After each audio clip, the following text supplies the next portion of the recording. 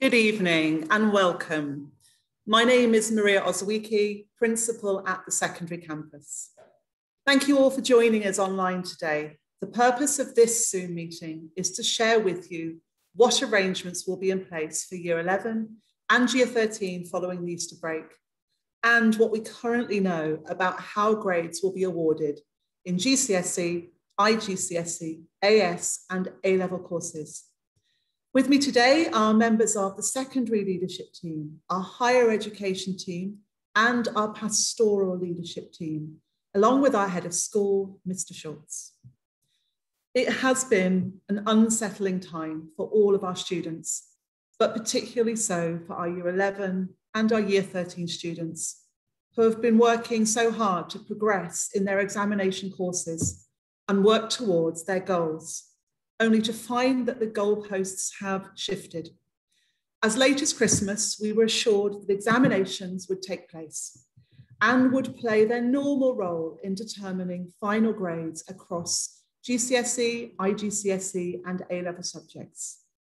We now know that with the exception of Cambridge Exam Board subjects, this is not the case.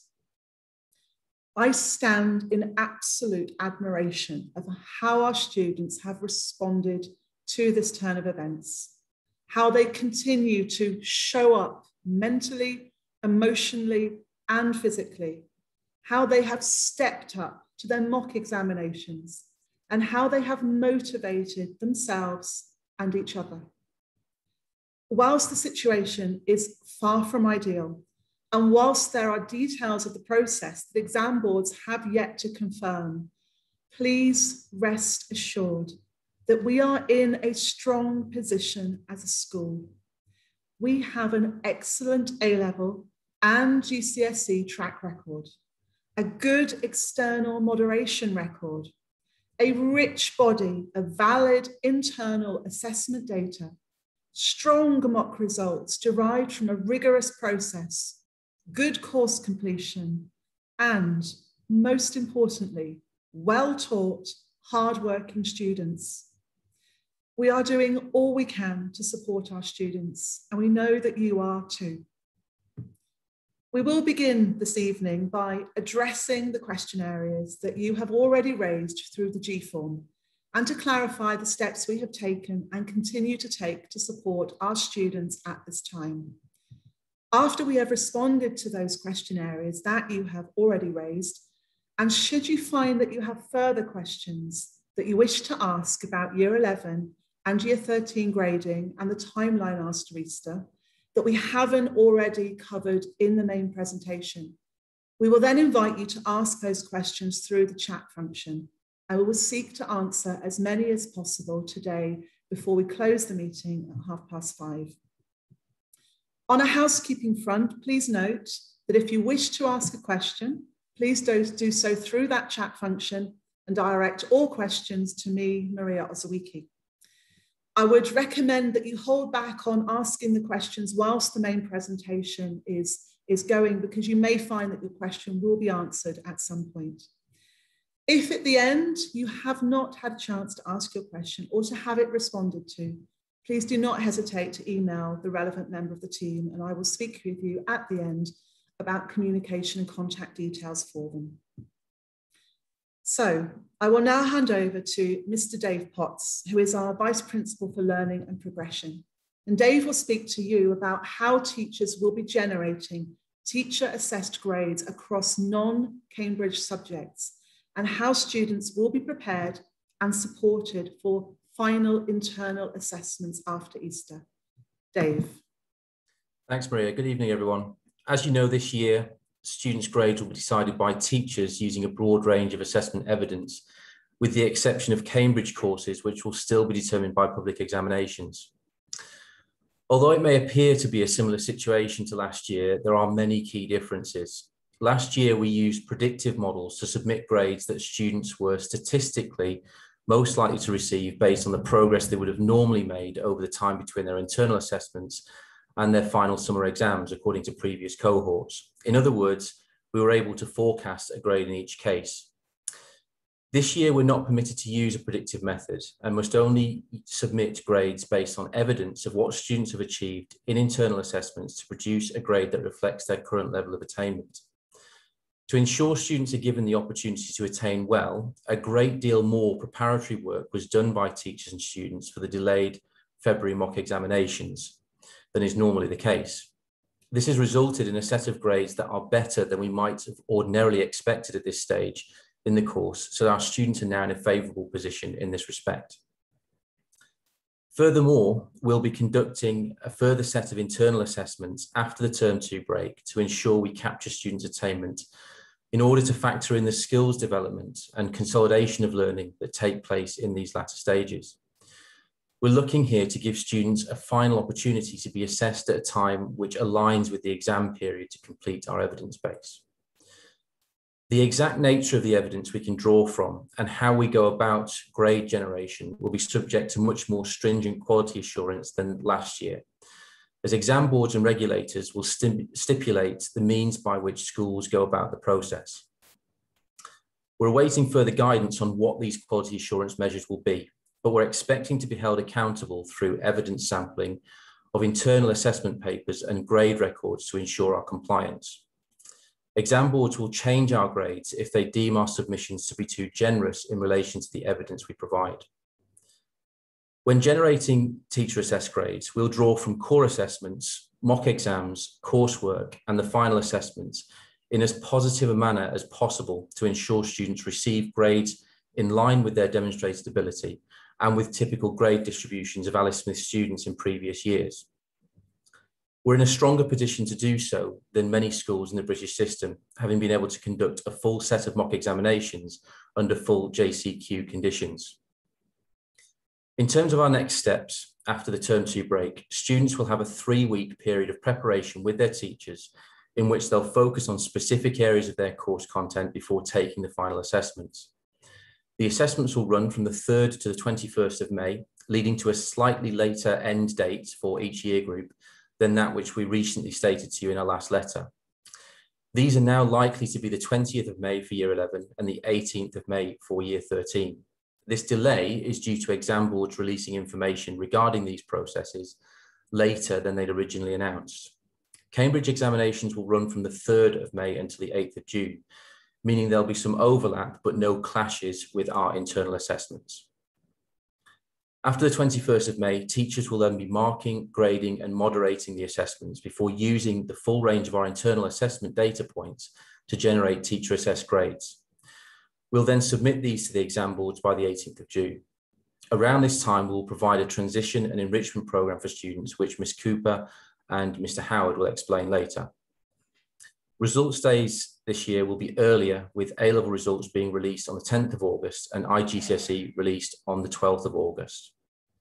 So to summarise, we'll be submitting teacher assessed grades based on student attainment evidence by June the 18th.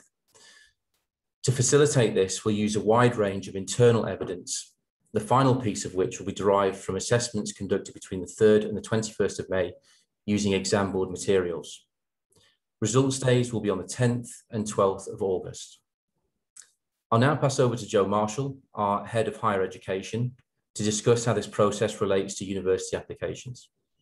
Thank you very much, Mr. Potts, and good evening, everybody. I think the first thing I want to talk about this evening is something I get asked about quite frequently, and that's the value of A-levels, where the system of assessment hasn't been as consistent. So as Mr. Potts has just pointed out, each school will have its own slightly individual way of coming towards their grades. I just want to reassure everyone that universities will view all A-levels the same in terms of their grade. So an A grade from our school would be the same as an A grade from another school. It's a very important thing to understand at this point, and it is something that does come up quite a lot when we discuss things. I also just want to have a look at the offers coming in this year. Now, we've been really lucky. We've already had some fantastic offers coming in for our students, which is great, in the UCAS system. I would say this year, less offers are being made by universities, and there are a couple of key reasons for that. The first reason for that is because last year there was quite a lot of grade inflation based on the fact that it was a slightly more predictive model, which means particularly on more competitive courses, you have up to 20% of the students already allocated for places this year because they couldn't be fitted into the course last year. Another reason why there are slightly less offers this year is because, again, universities are expecting slightly higher grades than they would have got a couple of years ago, and so are making less offers accordingly. And just to give you an example of that, what universities would tend to do, if the course, say, had 100 places on it, they might make 200 offers, knowing that not all of those students would meet the requirements they've been asked for. Because this year, their feeling is that far more students will make those offers. They're making less offers in the first instance. So we definitely think on a more competitive course, we're getting less offers. We spoke to one representative from a top UK university who estimated as many as 50% less offers being made on the more competitive courses.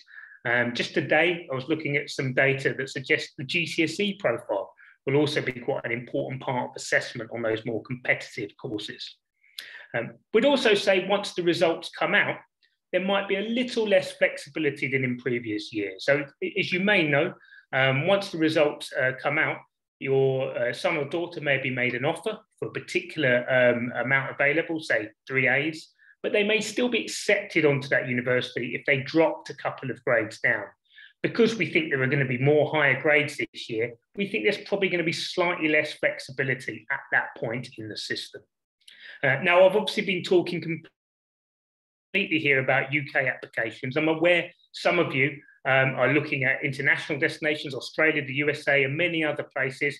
The impact on those places is far less, but if you have any concerns or you want to know more about those systems in relation to this, please do just get in contact with the HE department that we can tell you more about that.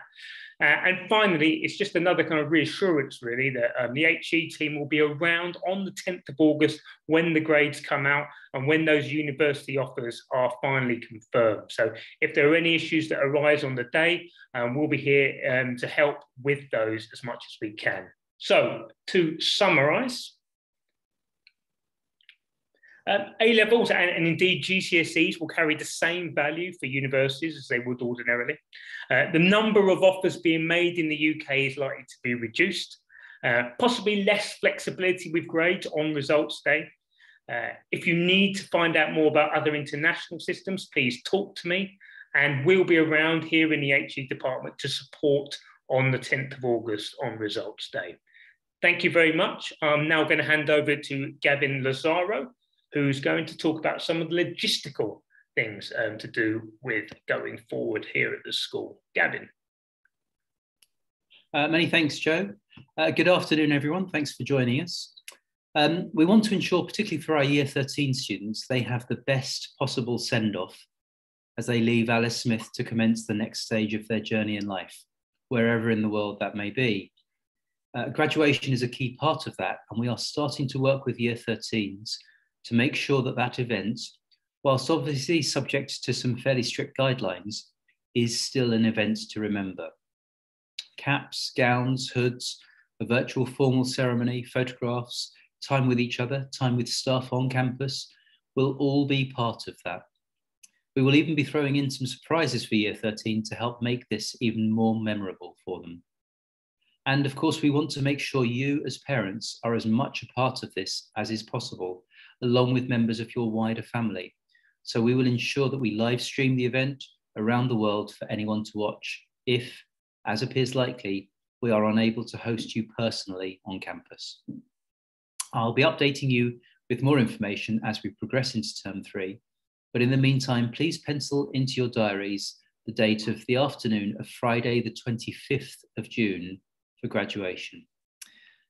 The Year 11 and Year 13 annual awards are also a traditional part of our end of year celebrations, so please pencil into your diaries the afternoon of 10th of June. Again, the likelihood is it will be virtual. So to summarise. So for graduation, Year 13s will play a major role in guiding us on this event. As ever, we're subject to SOPs and envisage this will continue to be the case moving into term 3. And the date is the afternoon of Friday, the 25th of June. And then a joint annual awards event for years 11 and 13 will be on the afternoon of the 10th of June. That's all from me. I'll now pass over to David Slade, Vice Principal for Students, who will talk about the pastoral support students will receive. Over to you, David. Many thanks, Gavin. We find ourselves again facing a time of uncertainty, and one where things will continue to change over the next few weeks. We understand that this can be difficult for both yourselves and students. To help, we will continue to respond to questions and changes by keeping students and yourselves informed. Student surveys have helped us actively respond to student well-being. Through the tutor program, students have engaged in supportive discussion and one-to-one opportunities already. Coaching and mentoring continues for identified students. As a school, we have counselled together regarding further support structures for students, be it through pastoral intervention, home support, or through the counselling and medical services available at school. Care and consideration has been given to the timing and structure of the Term 3 assessments to position the students in the best possible way. In summary, student support systems and services include the tutor, teacher, pastoral team, and counselling services. Mentoring and coaching support continues for students, and development of a bespoke one-week support program focusing on transition for Year 11 and 13 students separately are being planned. I pass the time now to Ms. Cooper and Mr. Howard, who will briefly outline the transition and enrichment program that we are currently shaping for students post-final assessments, starting with Ms. Cooper and Year 11. Thanks, Dave. Good afternoon. I want to start by congratulating all our Year 11 students on their commitment to learning over the last few months and their excellent attitude throughout the mock exam period. They really are a credit to the school. It might now be useful for me to give a brief overview of what students have been doing this term and what they have to look forward to. A key area of focus for Year 11 in their Future Pathways and Careers programme has been encouraging them to consider their next steps using their CIALFO platform. They've been doing psychometric assessments, which have revealed their key strengths, and they've also been looking at how they can continue to develop skills for life through extracurricular activities. We actively encourage our Year 11 students to participate in ECAs, both in and out of school, as this is an important way in which they can develop skills. We'll also be running a transition and enrichment programme in June, with the objective of preparing students for sixth form life. This will include a range of activities from sample A-level lessons to informative lectures, as well as skill building sessions and fun competitions and sports. There'll also be a focus on the opportunities available to students to engage in online work experience and to continue to attend university webinars and open days. Many of our students have already enjoyed these experiences, which are shared with them via their pastoral classroom. As we are unable, unfortunately, to run work experience during Trips Week this year, this provides a really good alternative for students looking to experience the world of work. One of the highlights of Year 11 is the Celebration Day, which we run every year to mark the achievements and attainment of our Year 11 students, and more information about this will follow soon. So, to summarise, students are continuing to explore next steps using their CIALFO platform. An exciting enrichment programme will follow the completion of the exam board assessments internally run now and their exams, and a celebration day will take place in Term 3 to mark the end of the IGCSE courses. That's it from me, so I'll now pass over to Andrew Howard, who is head of our sixth form. Thank you.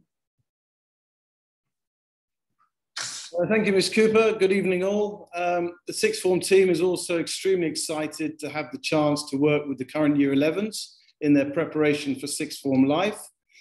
With regard to Year 13s, we want to make sure that they have the opportunity to really enjoy themselves in their last term at school. We're busy working with the head students to design an enrichment week at the end of June that is a preparation for uni, life beyond school, and a celebration of their time here. Mr. Lazaro is also working hard with the sixth form team and head students on the graduation event. Lastly, I just want to say how brilliant they have all been in the face of uncertainty and difficult times. They are a fabulous year group, and we hope to do them proud with a great send-off. To summarize, we'll be planning a fantastic enrichment week to prepare them for life at university and beyond. And we'll also be planning key events during that time in the course of the whole term to celebrate the amazing experience they've had at this school. I'd now like to hand back to Dr. Ozueki. Thank you, Andrew. And thank you, parents, for your engagement. There was a lot in there, we know. That was 20 minutes of us addressing all the question areas that you have raised to us through that Google form. And they really have been wide in range, from the grading that is now that teacher assessed grading system in place for the non-Cambridge subjects, for what the timeline will look like for those students when they return after Easter, what preparation there is for them, how any final internal assessments will work, and then for the more pastoral support for the graduation that students will take part in this year, and the enrichment programs that we're adding to our provision this year to support them. So we appreciate there's an awful lot there for you to digest. So we have now about half an hour to address any further questions that you might have in any of these areas. So the path forwards for year 11 and 13 after Easter. And really it's areas that we haven't yet addressed during the main chat, or things that you're looking for some further clarity on. So in order to ask questions now, please do use that chat function. You will see there is a drop-down box in there. If you can address your questions to me, Maria Ozueki, that means they will come to me and I will see them. And I will then be able to either answer or direct those questions to perhaps the person best place that we have here today to respond to them. And you can see already that we do have a wide team here tonight ready to respond to those questions.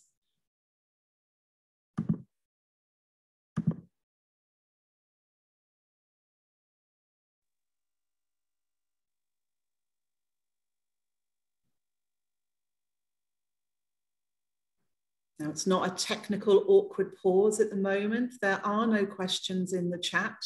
I'm sure it won't remain that way for too much longer. But if you are struggling to find, at the bottom of your screen, there is a chat icon. Please do press it. The drop-down box, find my name, Maria Ozueki, and they will come my way. Okay, they're coming through. Okay, Mr. Potts, one here for you on the A-level options and the choices there. So we have a question here from Anne, who is asking, is there going to be a review of A-level choices now that the mocks have taken place? Where do students stand with those choices for year 12? Well, if this is about whether students can reconsider their choices, they certainly can, and it's possible for them to make changes to those option choices at any point right the way up through to the end of term 1 in year 12. In terms of a review, in the sense that they can discuss those, I believe that that has been taking place and will continue to take place as part of the Future Pathways work that Ms. Cooper referred to. So there was a lot of information that was provided in academic terms in the run-up to those option choices being made, so that students were aware of what those courses contained. There was also work that was done within the Future Pathways programme at that point, just to make sure that students were aware of where those choices and those combinations might lead to in terms of university aspirations and beyond. And that work, as I say, continues from this point onwards. Thanks, Dave. I hope that answers your question, Anne. And staying with you, Dave, we have Margaret now asking a question that I think will be a question common to a lot of people listening this evening. And that is concerning the generation of those teacher assessed grades and the individual components that factor into that. And Margaret is asking here, is there any particular direction that's been given in terms of the weighting given to those different ingredients in that basket of evidence, the mocks, the term 3 assessments, coursework, etc.? So in terms of any kind of numerical weighting, the only thing that we can be certain of is obviously the relationship between the NEA, that's the coursework component, and the exam component of any course where those two things are applicable. And obviously those will be factored in when we consider the teacher assessed grade, particularly as in courses where students do NEAs, they tend to perform more strongly in those. And so that needs to be reflected.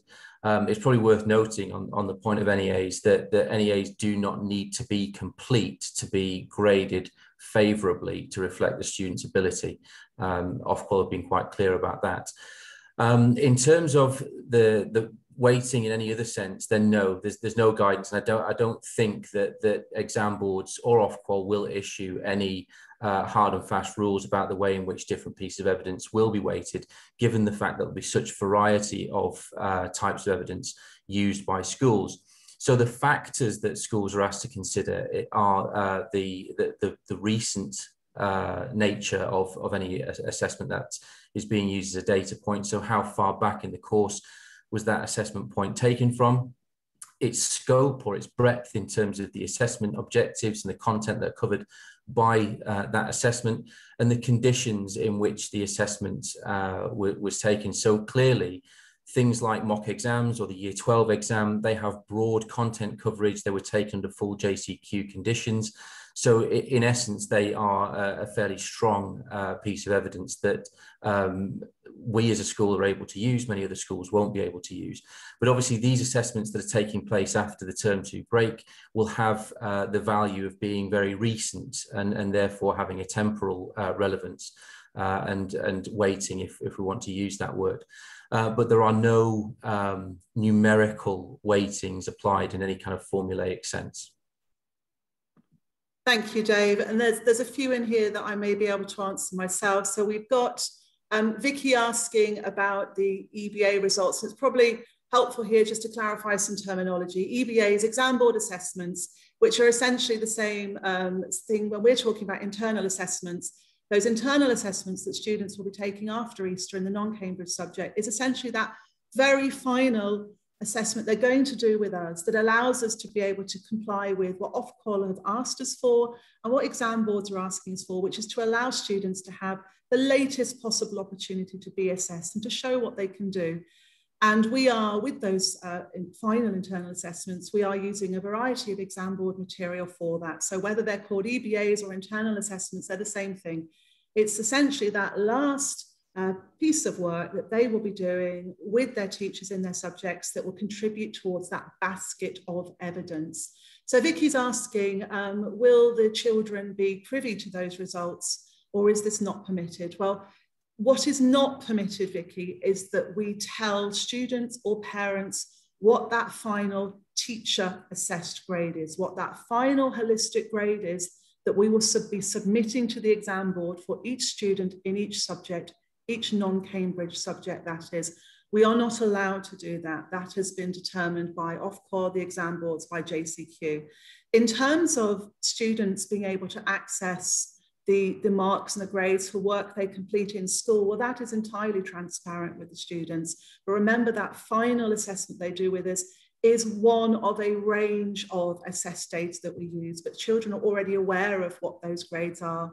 Their core assessment grades have been reported through the reports from the start of year 10, from the start of year 12, if it's an A-level student. And as long as we are able to manage the marking prior to students leaving, depending on where that final internal assessment is, there is no reason for us not to share that with students. What we can't do is to share that final holistic grade with you or the students prior to results days. And I think that also then answers Priyasha's question. Catherine is asking a question about the timeline here. Catherine is asking, why is it that students are not able to sit these final internal assessments in June? And Catherine, that really is about the timeline that we're now being held to by the exam boards. The exam boards need those final holistic grades from us by the middle of June, which means we need to build in time for the children to be able to sit their final assessments, for our teachers then to go through a rigorous process of not only marking and moderating those internal assessments, but then having the right conversations, putting the right platforms in to have those wider conversations and the judgments being made about the teacher assessed grade. So the timeline, Catherine, simply doesn't allow us to stretch out those internal assessments until June. They really do have to be done in May. Now, remember that the students are with the teachers in their lessons for 3 weeks after Easter, prior to any of those internal assessments being sat with them. And we're doing everything we can to make that process a very open, clear and transparent one with them. They will know for each subject when they will be sitting that assessment. They'll be doing them in their lessons, largely speaking, and they will have time with their teachers beforehand to do preparation, return to the areas of the course from which those final assessments will be drawn.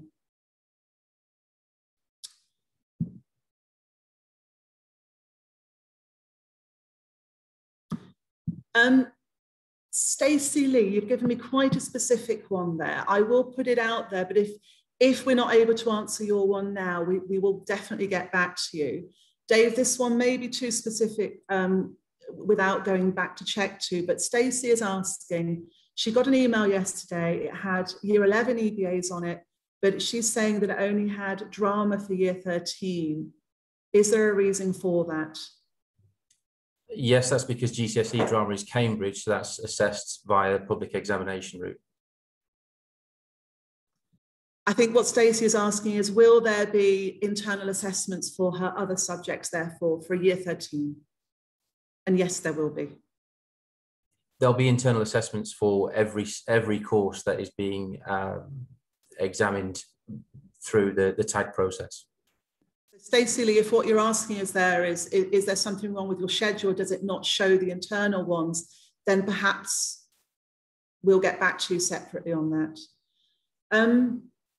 Catherine, especially for those with coursework, and this is for you, Dave, if the school now has flexibility, they should use that time with the students. We are doing, Catherine. Ordinarily, the internal coursework deadline, the NEAs, the non-examined assessments, ordinarily that deadline is before Easter. Where subjects are able to, and remember, they have to factor in that marking and moderation, and in some subjects that is a very protracted process. They are giving flexibility where they are able to do so. Dave, is there anything you'd like to add to that? Well, no, just to reinforce what you've said, that those courses that are conducting NEAs and still need the time to complete them. In some cases, what they've done is moved around where NEA focus has been placed in the course. And so for courses where there's still completion to be done, they've extended their deadline in most cases to late April, which is about as late as they can before, as you say, they go through a standardization and moderation process to be able to submit those particular grades, because they will also be made known to the board separately, because the board may still choose to moderate them. Thanks, Dave. Got a couple of questions about what happens after students have finished their assessments, their examinations.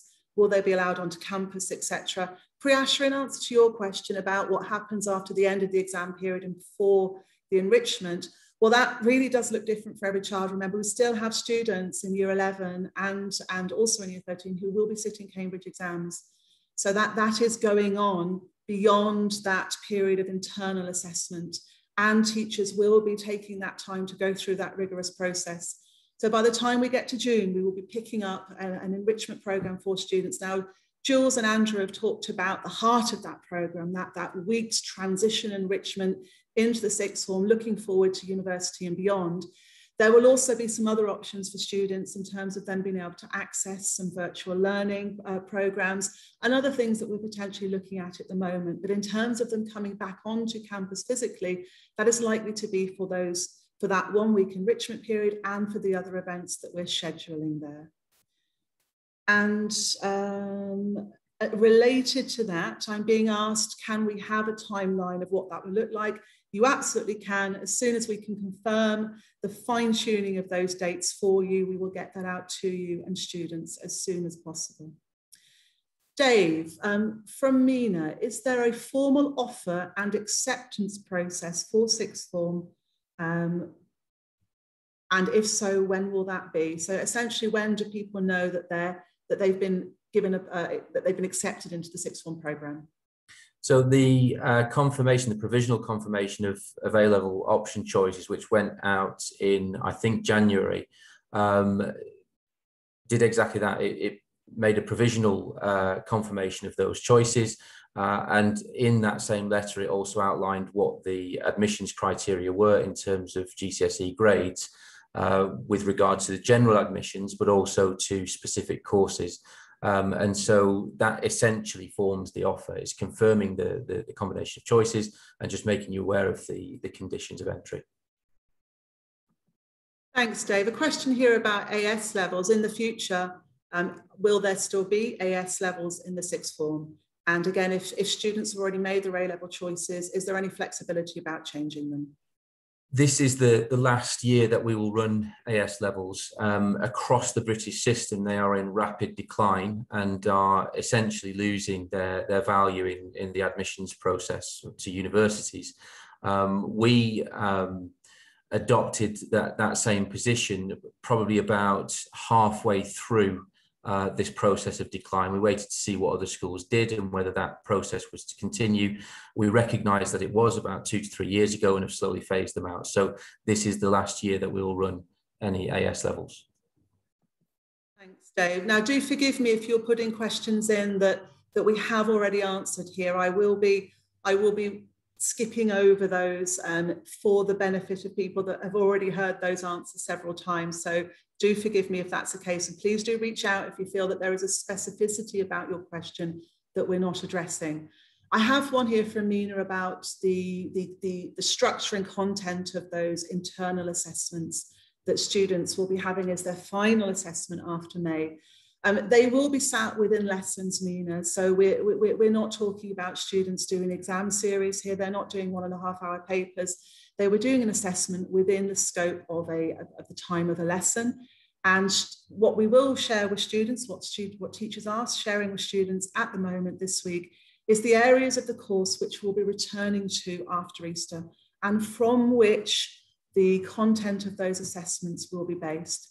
What they will experience during those assessments is that the questions themselves will be what they would have experienced in the exam. So they are exam style questions. They're based on exam board materials, but they're not necessarily the full duration of an exam. Now, Dave, we have one here for you that I think will be a question that comes up later on as well. What can you tell us at the moment about an appeals process that may be in place? So the finer detail around the appeals process is still something that we're waiting for from Ofqual and then specifically the exam boards.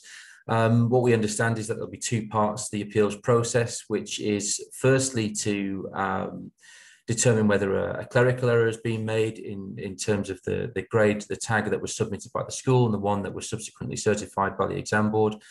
And then if the appeal continues to the second stage, then that will be where the school speaks to the exam board regarding the extent to which we have or have not followed the process that we agreed with the exam board about generating the tag. So if for some reason we deviated from that process, then perhaps that could be a reason why an appeal is upheld. But that's really only likely if that appeal sits within a context of a particular subject data being misaligned with our normal grade distribution. Thanks, Dave. Jules, I've got a question for you here from Margaret about the CIALFO. And Margaret's just wondering how much follow-up there is with students on the completion of the psychometric testing, and adding to that, she's also mentioning that did all of the sessions, the one-to-one sessions per se that were on the school calendar, were they for all Year 11 students, or was it just for certain Year 11 students considering a certain A-level path? Hi, yeah, really good question, Margaret. First of all, the second part of your question about the kind of meetings that students would ordinarily have, that was basically during the lockdown period, so they never ended up happening, which was really unfortunate. And what we're trying to do, and I'm kind of liaising with Ruth and with Joe at the moment, is when we can fit those in at a good time for the students. We were looking at it being at the beginning of year 12, but now with the enrichment week, we're now looking at that. Can we bring those forward so that those one-to-one meetings can happen earlier? Ordinarily at this point, I think this particular year 11 group have missed that in both lockdowns. They basically were during both of those periods of time. Those meetings will happen, and I hope that can happen, as I say, during the enrichment week. So we'll look to try and fit that in now. In the first instance, parents are also invited to those meetings. You also mentioned that some students have had meetings. They have, and you can at any time request one of those meetings. So while we do it kind of uniformly so all students can attend, and we do that in a block of time, at any point, you are welcome to come and talk to Joe. Joe will be there waving at me now saying, yes, that's fine. And even today, I think you saw 2 students actually today with parents. So please, please, please do get in touch. And Dr. Ozawiki will show you those kind of contacts at the end for who you can contact. The first part of your question was about the CIALFO platform. We've had, I think now, 6 or 7 Future Pathways lessons with our year 11 students, all of which have required them to use their CIALFO platform.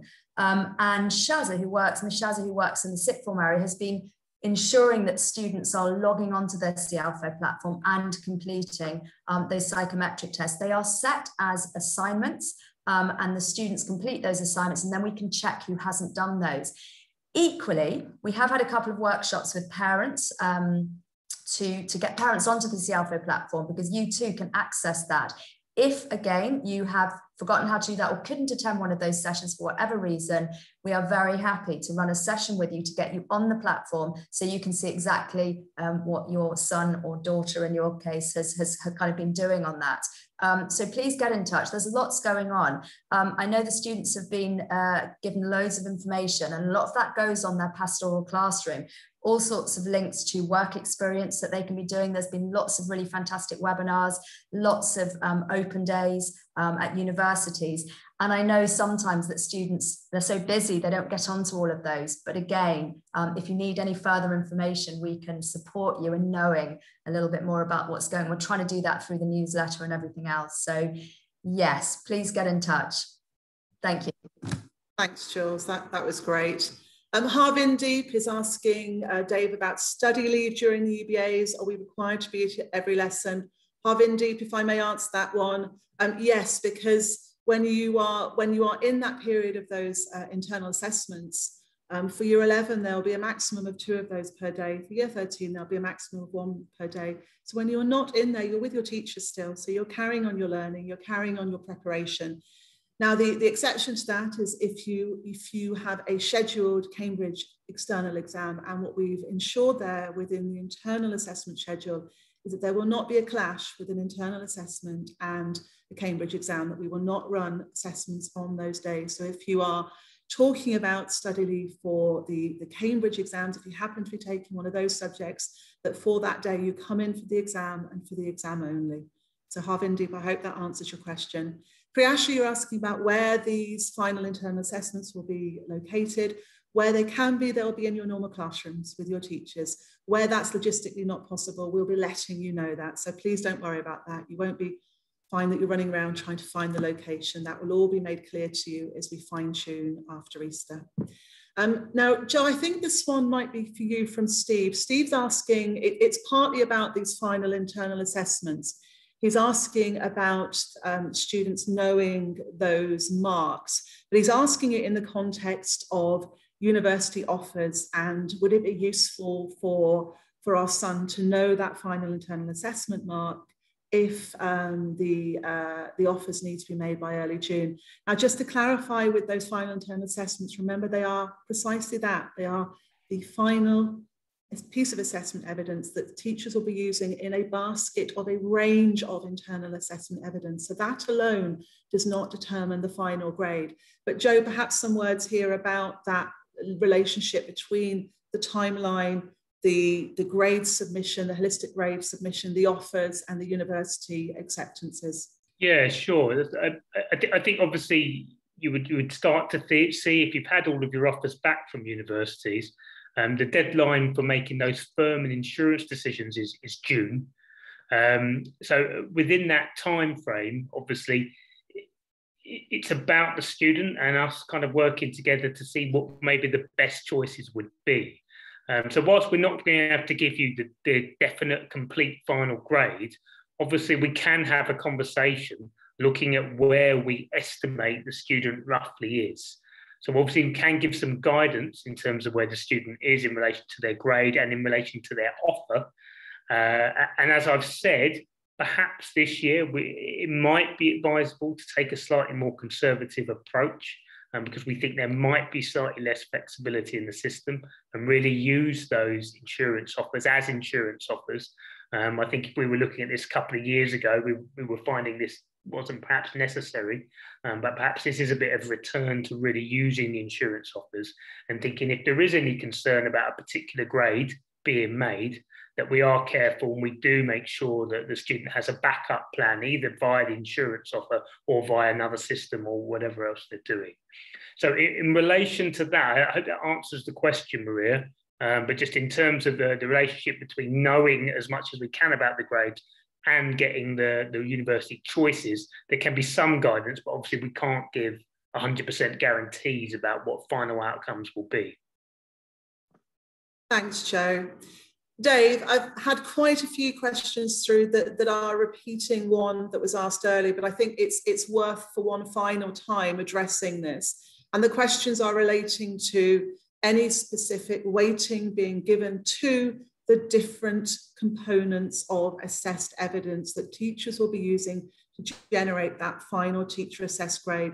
So can we have perhaps a final statement from you on that at this time? There are no weightings given to any of the components of the tag. The only numerical weighting that could be applied is the one that exists between the exam component and the NEA or coursework component of a course that has those. What we're asked to consider when we look at the assessment evidence that we are going to use to generate the tag is factors such as the scope of each assessment in terms of how much of the course content was covered. So for example, if you think about a mock exam that was taken in February, it covers the largest amount of content that any assessment in our basket of evidence would cover. If you compare that to, for example, these final assessments, the final assessments are 45 minutes in length and therefore their scope is smaller. But they are more recent. And another factor that we have to consider is when those assessments have taken place. There are other things that we need to consider, such as what the nature of the assessment was, whether it was a part of a past paper, whether it was a centre devised task, i.e. a task that a teacher created by themselves that has some reference to the assessment objectives of the course. So all of those things have to be factored in, but we are asked specifically to make a holistic professional judgment. So it's not a formula. It doesn't have numerical values attached in terms of weightings, but we do need to consider those factors. What we will also have to do is make sure that we have, as consistently as possible, a set process for doing that across each cohort. This will have to vary given the fact that courses are composed differently. They also have slightly different progress trajectories, and so we need to consider how relevant the recency of different assessments would be, given what we know about the trajectories of different courses. So there are no numerical weightings. The only one that we would consider in that sense is that which lies between the examinable content of a course and the NEA or coursework component of a course. Thanks, Dave. And we absolutely appreciate that this is kind of a difficult one to stomach, that we've been asked to provide these teacher assessed grades, and it will be a range of evidence, and that one would expect, well, surely there's a formula here. And as Dave said, courses and subjects are so different in the way that they are structured. I reassure you that teachers know the students and are giving them the best opportunity they can to show their ability. And we have a strong body of assessment data that stretches back to the beginning of their course. And our students stepped into those mock exams this year incredibly well. So we have a strong body of data to be working from there. A question here about how students can prepare for these final internal assessments, if they are going to be based on the type of material they would recognise in an exam for their subjects. Can they prepare by using past questions? They absolutely can, but again, they will be doing that with their teachers as well. So we've got time after Easter to make sure that they have that confidence building experience with their teachers. And yes, the format of the questions we'll be using are those that they are used to, because it's how they have been trained in their courses to respond on the exam papers. So they will be familiar with the format of those questions. Joe, got a higher ed question for you about applying to Canadian universities. Is the school able to give any support with this? And how does Alice Smith stand in terms of reputational value with Canadian universities? Very, very high. Yeah, we've got very good relationships with all of the top Canadian universities, Toronto, UBC, Waterloo. We have very close relationships with BAT. We've had students there get their top scholarships over the last few years as well. So absolutely no problem in terms of that. I think the big thing actually to look out for with Canadian ones is the value they place on the end of year 12 results. So that's something that's a little bit different from, say, the UK system, whereby it's more of a predicted system and we use a series of data to create that predicted grade. And the American system, where it's an accumulation, they put quite heavy stock on the end of year 12 exam result, which we have to kind of publish in full. We can't really move or change or rework in any way. So that's quite a key thing to know if you are looking at Canada, is the year 12 is quite an important year, because that end of year test and doing well in that is something particularly those top universities, as I mentioned, like UBC and Toronto, take very seriously. In terms of overall support, the same as always, we'll obviously help any additional writing. Canada has moved to a slightly more holistic system in the last 3 or 4 years. So there is a little bit more writing that needs to be done, and we're very good at doing that. So yeah, if you want to find out more about what we can do or about our Canadian universities, just let me know, drop me an email, and we can arrange a meeting and talk about it more. Thanks, Joe, appreciate that. Couple of questions about what practices we have internally when it comes to marking mock examinations, final assessments. Dave, perhaps you'd like to speak a little bit about our pre-existing and other internal moderation practices we will be using. Yes, obviously, as you'll be aware through your own experience, we hold what is effectively a mock exam for every exam year, so year 10 right the way through to year 13. We also hold core assessments, which, although they're smaller, they're held to the same rigorous standards. And that applies to the standardization of marking, the marking itself, and then the moderation of those marks across a cohort. So what typically happens, particularly when a large exam is taking place, particularly for a large cohort, is that teachers will firstly standardize their marking, certainly in a subject where there is more subjective judgment that can take place, such as in the humanities or in English, where teachers will mark some samples, will come together to ensure that their interpretation of the mark scheme is accurate and at least agreed upon. Once that's happened, the marking then takes place. There are a variety of different ways that can then be done, where there's double marking, where there's anonymous marking, where there is sample marking, and teachers will mark through a series of the same question in all papers. And then after that process, there's moderation, where effectively the papers or a sample of papers are put back out to different teachers to then check the accuracy of those marks. We then look to see which are the most appropriate grade boundaries that should be applied. If it's a mock exam that's being composed of several different papers, then that needs to be a composite which reflects those, or it's just a direct relationship with the grade boundaries that were applied in that exam series from which the internal exam was set. So there are lots of different ways that normally happens, and normally subject teams will do that in a way that suits them best. In this instance, for the final internal assessments, we will have to standardize that process slightly. It will have to allow flexibility, because the way that you would go about this process in English is very different to the way you would go about it in physics. Nevertheless, there'll have to be certain components that are similar in terms of sample sizes and so on. So it's a rigorous process. Our teachers are expert at it and very used to doing it and very well practiced in it. However, it's a process that you have to learn each time that you do it, particularly if it comes to standardization and you're looking at model answers or mark schemes that relate to an exam series that's new and that you haven't actually assessed before. So that's part of the internal quality assurance that we will have to make clear and transparent to the exam board. And so that's a job for over the holidays.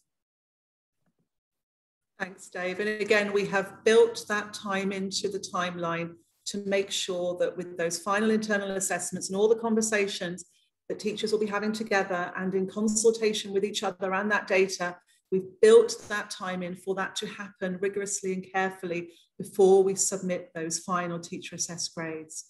Joe, if I may come back to you, a couple more higher ed questions, one very much in the same vein as the Canada question, vis-a-vis Australia.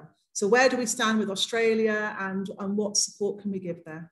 Yeah, funny enough, just in terms of this change in the system, the only thing that might be different this year, this is really only relevant if you're in year 13. So you might be able to apply for the slightly early intake, which is in August or at the end of July. Obviously, traditionally, our students can't do that because they wouldn't get their results until after the deadline had gone for that. Last year, we had a couple of students, particularly in Sydney, go quite early. With the reassurance of just taking those school grades because they weren't sitting additional external exams.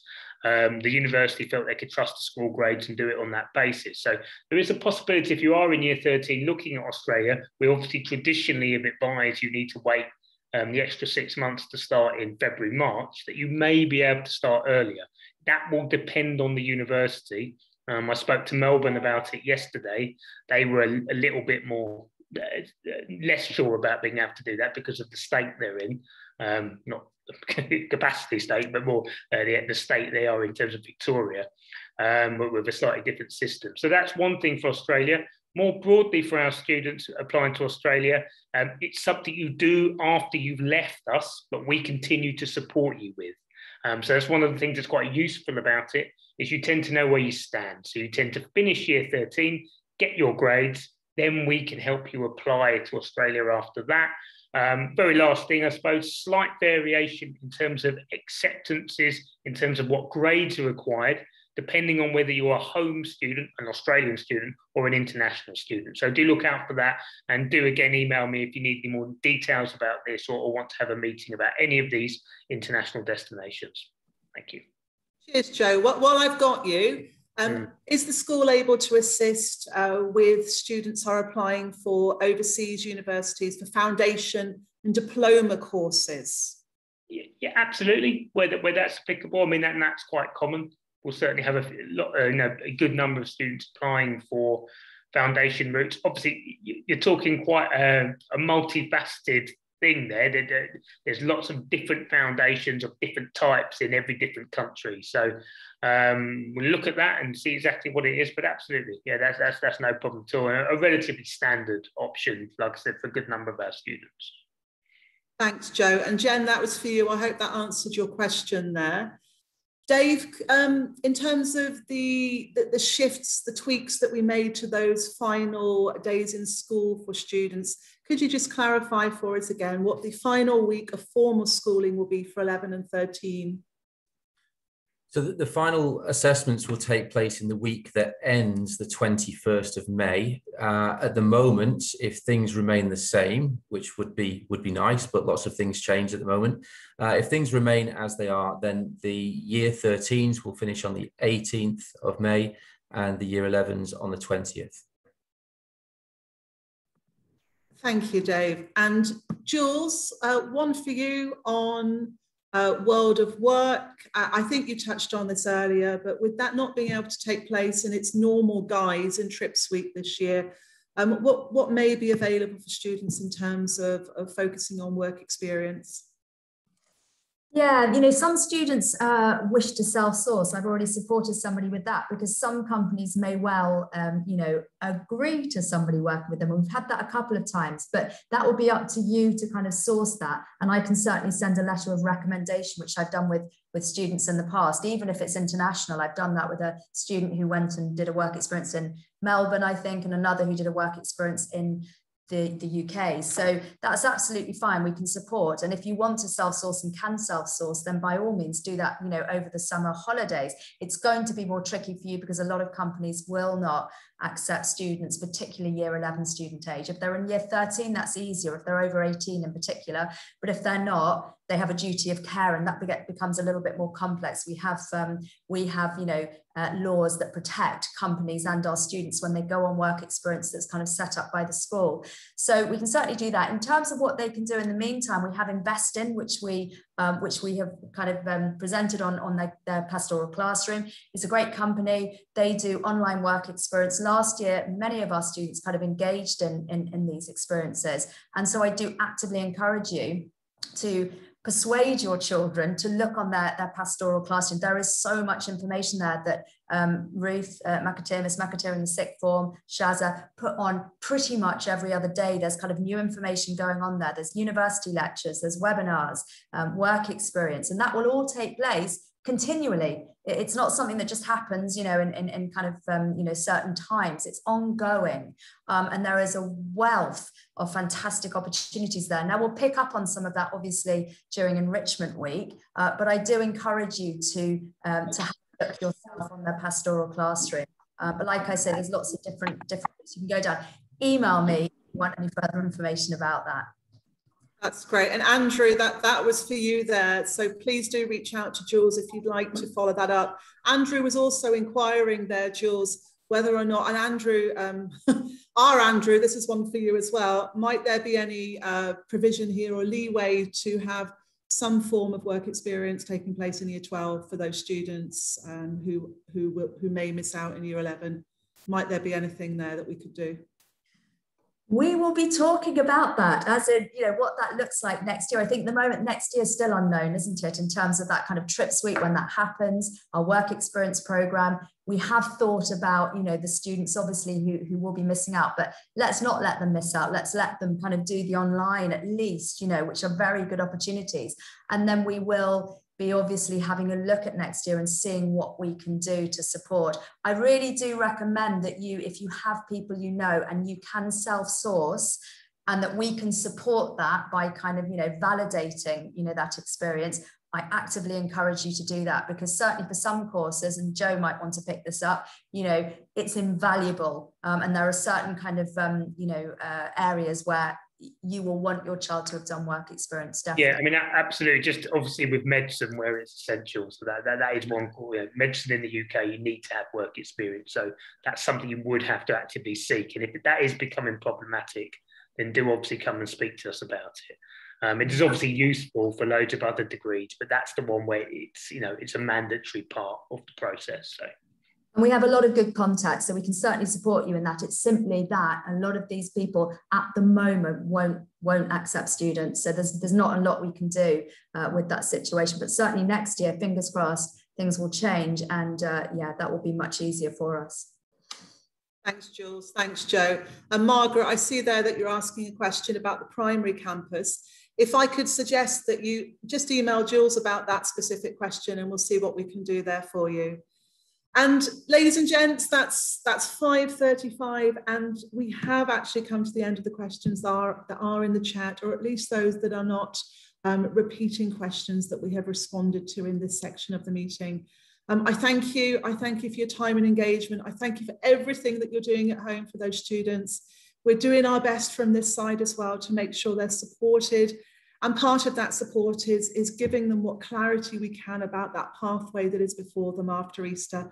Should more questions come up for you, and I'm sure they will, please continue to reach out for us. We want to encourage you to get in touch with us and ask questions so that we've got that support in place for students from home, from school, and it's working in concert together. So on the screen at the moment, you can see those email addresses for people that have spoken today, and for the people that are in positions that are supporting your children. So Dave Potts is anything that is exam related, results related, data related.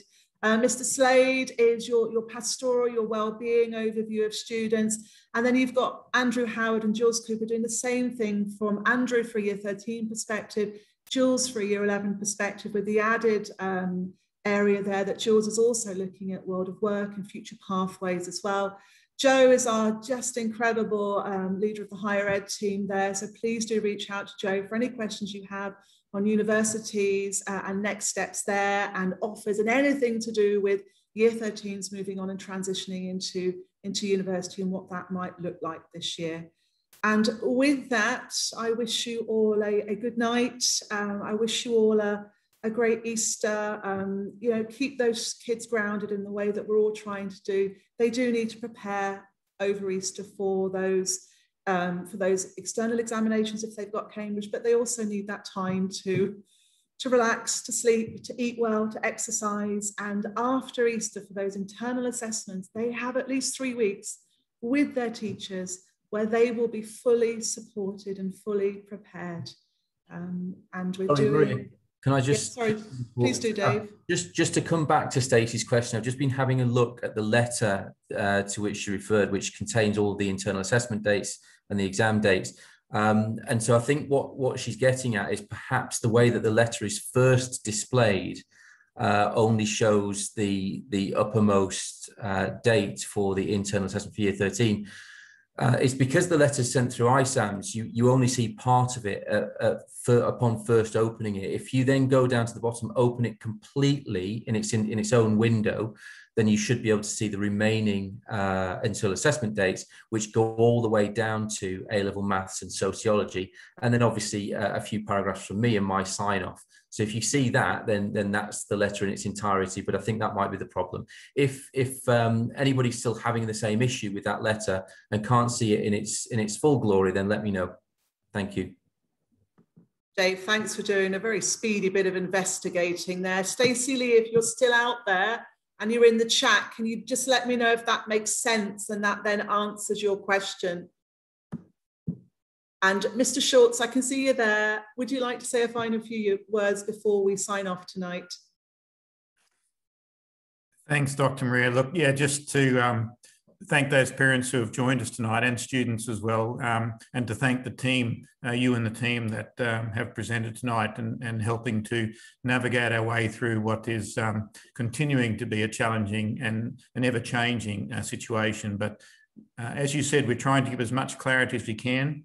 And we're here to answer any questions that students or parents may have. So please don't hesitate to contact us, to keep in touch with us, and we'll certainly be keeping in touch with you. But we hope that, and we're confident that we can find our way through this as we did last year, and that our students will get the results that they deserve, and we will do the very best for them. So thank you very much to you and your team, Dr. Maria. I really appreciate all the time and effort that has gone into both preparing for this Zoom, but also in helping us to make sure that we support our students as in the best way we can before the end of this academic year. So thank you. Thank you, Roger. And thank you for all the kind messages that are coming through in the chat at the moment. I will close the Zoom in that very awkward, very sudden way that we're used to now with Zoom meetings in about 5 seconds. So good night, everyone, and take care.